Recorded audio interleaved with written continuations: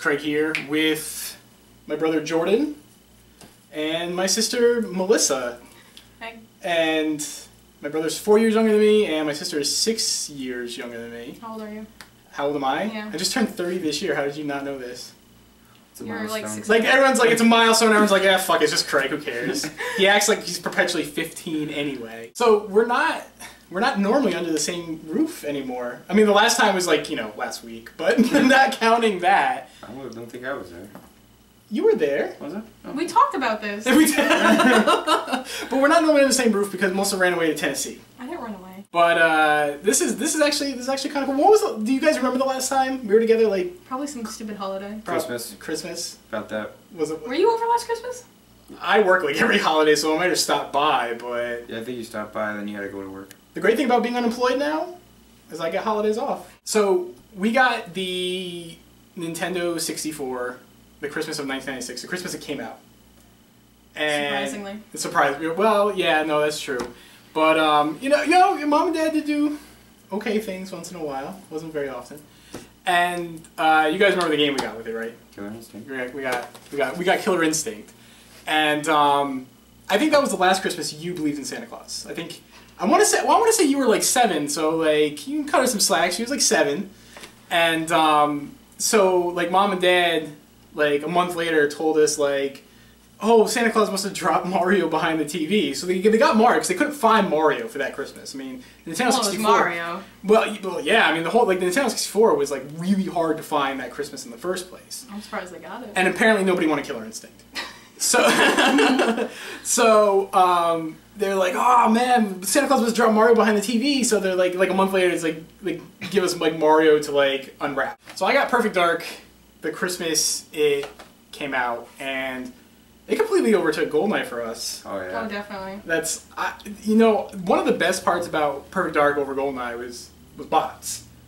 So Yeah. with Perfect Dark, we could play against each Yeah. other. But like Melissa sucks, so we didn't do that often. Listen, I'm not gonna hold against you. You were like 9. It's fine, whatever. You weren't very good. So then we could like team up and go against bots. This is gonna be a Crash Melissa video. This- Cause she was 9. It's okay. Whenever we're together, is it anything less than Crash Melissa? I'm gonna kick your ass.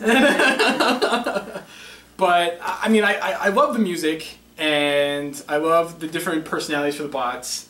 I love that you can customize like the weapon loadout. Like, you know, a lot of people are still stuck with GoldenEye, but for me, like Perfect Dark, which is everything GoldenEye was and better. You got a little more flexibility in Perfect Dark. Mm-hmm. Like all rockets. You also had like no frame rate; it would go down to like 5 frames a second. But I can't remember if it was this game or 007, but sometimes when you would get into your little clubhouse in the facility or whatever it was. It was Complex, wasn't it? Complex. Yeah, we would always play Complex. And you would have this little clubhouse, and the only way me and Robbie could win is if I laced Robbie with remote mines instead of running in. I remember Barman. You remember Bomberman? Oh my god, you destroyed me all the time. Bomberman 64, great game. You know, Bomberman 64 is like, it's not like any other Bomberman.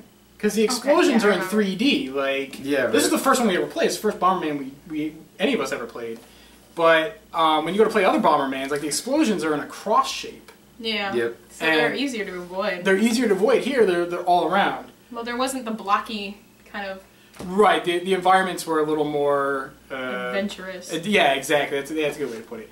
And one of my favorite things about Bomberman 64 were like the different effects you could pick up, like the different skulls you could pick up, and change the arena. Like you would pick up like a skull and then turn into a giant Bomberman, like Big Fatty we used to call him. And then you line bombs everywhere. And then you just line because he couldn't walk anywhere, so he'd be this giant Big Fatty Bomberman, couldn't move, and then you're dead. That's it. And then you could be that really small one, fly through everything. Yeah, yeah. But I mean, even that was kind of dangerous because then you'd be just zipping into an explosion. Crap. But my favorite effect was the disco lights. They didn't really do anything. It was just cool to watch. It was just really cool to watch with those disco lights. Beetle Adventure Racing. Lauren and I just picked up that game.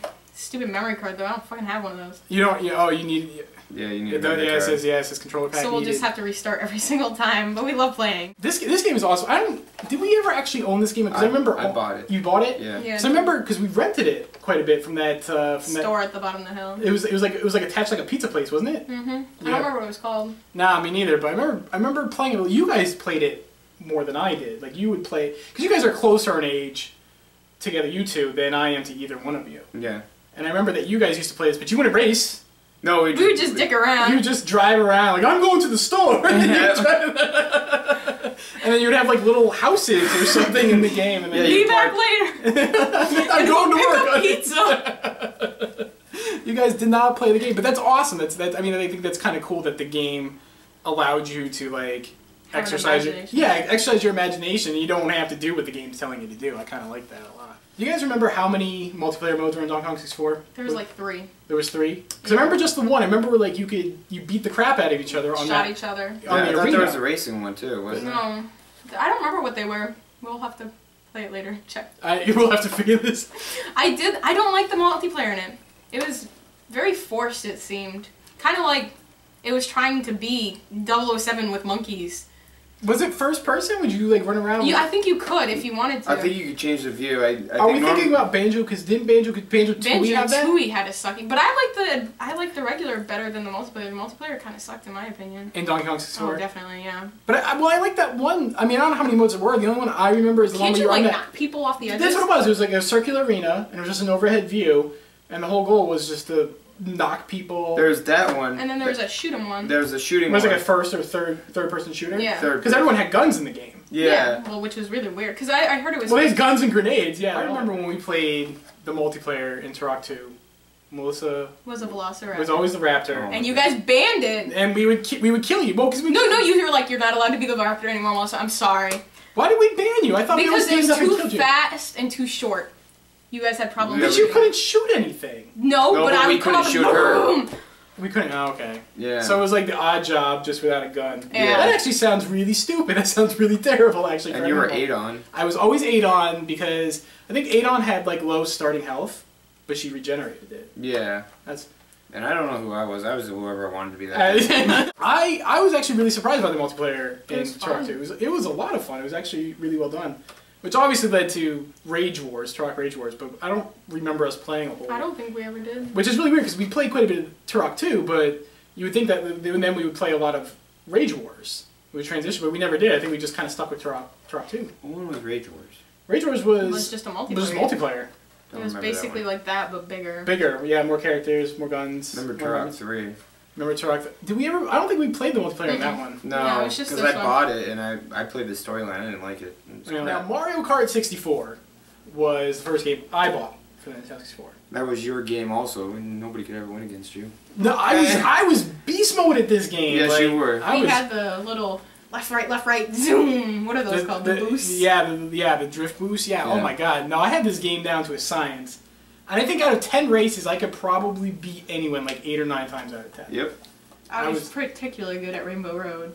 Surprisingly. Is that the one you can fall Rainbow off Road's on? easy when you can just jump off the edge and you end up like clearing like half the track. Yeah. I don't know you could do that. Yep. Yep. I loved Mario Kart 64. Like, I mean, at this point now, I mean, I like other Mario Karts better.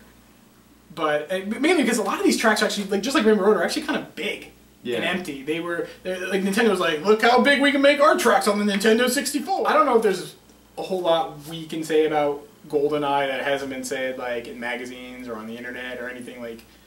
Or that we said for Perfect Dark. It's like GoldenEye, but better. This is like Perfect Dark, but worse. Is that ever had for the... Well, it came out before Well, Perfect Dark. right, yeah, you can't fault it for that. I mean... Wasn't it made by the same company? Yeah, it was rare, Yeah. And, I mean, this was a fantastic game. Like, there's nothing you can really say against GoldenEye. No, it was... Especially for its time. The faces were a little story weird. mode was good. Well, the faces were a little weird, yeah. Just like pasted on there. Yeah, no, the story was good. The multiplayer was good. I mean, I just prefer Perfect Dark because this was a little too simple by the time Perfect Dark came out. You didn't really have a whole lot of control over your options. Like, you walked really slow unless you activated a cheat. No, I really enjoyed GoldenEye. I played it. You know, we played it a lot. This was actually for some reason, Mom and Dad let us pick out games, and they bought us for no good reason. I mean, out of all our Nintendo 64 library, Mom and Dad did not buy a lot of these games. No. We did, which is really something cool.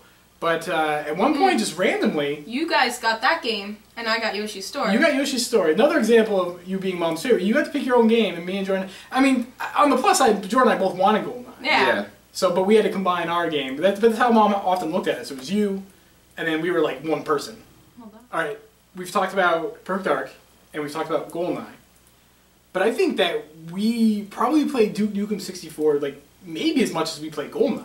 Oh, I think we played it more. You think we played it more? Because there's just so much more to it. There was the jetpacks, there was... Yeah, there's a lot of verticality to it. Your ship was the favorite level. And the ship was the best level. And then there's just so many better, hidden though. stuff. Yeah. Like, just like hidden rooms you could get into. I'm talking more along the lines of the first player.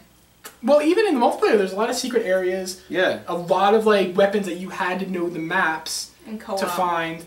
There was co-op. That wasn't in 007. I don't think 007 offered a co-op mode, did it? And then what's great about this is you didn't have to end the match and change the level. You could just go up, punch that little big red button, and you beat the level, and it goes to the next one. Right. One of my favorite aspects of this game is that because it's split screen, it's on the N64, is firing a homing rocket at Melissa, and then just watching the rocket do this to her screen, and then you hear "Ooh!" when he dies, and then of course she's like no, and the rocket's just flying. Or Match 64. That was my favorite game. That was a good game. It's good. There are parts of this, like, you guys remember the graphics in this game? Why don't you look at this bag of this box? It was crappy. Look at those character models. They look hot. Look at these uniforms. I'm a badass biker with this orange, green, and yellow jacket. I got my Portuguese pride on. I don't even understand. This looks like the guy from Jamaican. Cool Runnings. And then you spoke people in the wheels. That was the best part of this game. Like that's you know, the game's a lot of fun. But I mean, the sole reason to play is to get like a nightstick or a baseball bat, jam it into someone's spokes, and watch them go flying off the back. And you remember, like there were times we figured out how to break the physics in the game, and we would send someone like miles away from the road. Yeah. And for some reason, the game like rendered the entire countryside like miles away from they go launching through the sky like inhumanly, and then they don't have their bike. That person's screwed. They're not getting back in the race. Now I don't know how you guys view the Nintendo 64, but I kind of view it as like this thing that kind of like Super Smash Bros. kept us together. Yeah. Yeah. And because I mean, our lives were kind of Crap. crap at that time. Kind of. Like, okay, it was really crappy at that time. Well, I thought it was great. We didn't have parents. We had you. And me and The Simpsons, I think, is really what kept. But I mean, you know, for a lot of people, like the Nintendo 64 is, you know, just a system, and for other people, like it's not even a system that they like. Like they prefer the PlayStation because it had. Well, I know you do, but some people like prefer the PlayStation because it had, you know, RPGs. more RPGs, like more grown-up games like Siphon Filter and stuff like that. And that's, I mean, I completely respect that.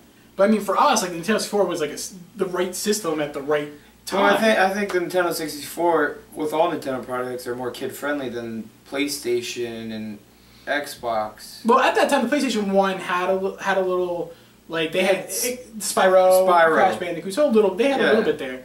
But I mean, I just think that the N64 with its 4 controller ports was just... Great. Was great, right? It wasn't just that it was kid-friendly, it was family-friendly in general, in the sense that, like, more than just 2 people could play it. So you guys don't think it's, like, overly sentimental that, you know, this was, like...